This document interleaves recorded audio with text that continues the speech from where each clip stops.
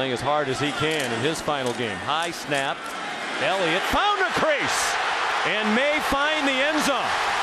Touchdown, Ohio State.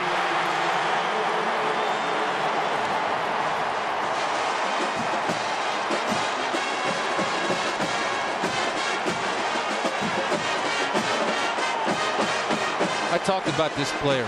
He doesn't catch a lot of passes. He will in the NFL, but he's an outstanding blocker. He's going to get the spring block. They're going to have two pullers. And watch Nick Van Nett come off, seal off the inside. Then when Ezekiel Elliott gets to the secondary, he's a strong sprinter and has the ability to finish runs from a long distance. Sean Nurnberger for the extra point.